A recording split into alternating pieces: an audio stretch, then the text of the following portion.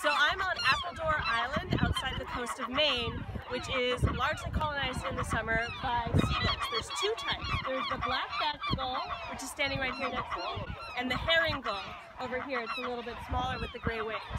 As you can see, the black-backed gull is actually enormous, and in this ecosystem, the black-backed gull is the apex predator. So what I'm holding here, these are mammalian bones. The major mammal that lives on this island is a population of muskrat. The muskrat in general is about yay big, and these birds will actually eat those muskrat as their prey because they are the top predator on the island.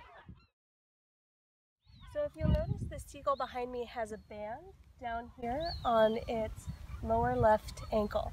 And banding is a method that's used by wildlife biologists a lot because there's a lot of things you can do with it. It allows you to track an individual bird over time and over years.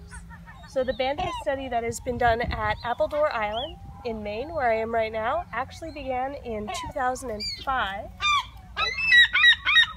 And so, and I'll explain what just happened in a second.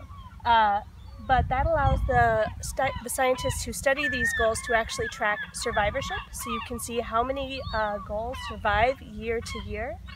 But what's really cool is that with the banding, you can actually track relationships between animals.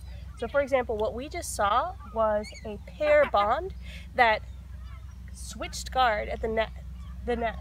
So the gulls here on Appledore Island actually form long-term pair bonds, and through banding, the scientists have been able to see that the same birds stay together year after year after year. And in fact, the only time that they will actually split up, it seems like it's sort of a momentous occasion when a bird goes through a divorce. And so using the banding, they're now begun to study things like parenting success rates. So they look at a particular couple and track to see how do the juveniles that these parents raise eventually do and what are their survivorship rates. So there's a lot that you can learn once you are able to actually track a particular animal.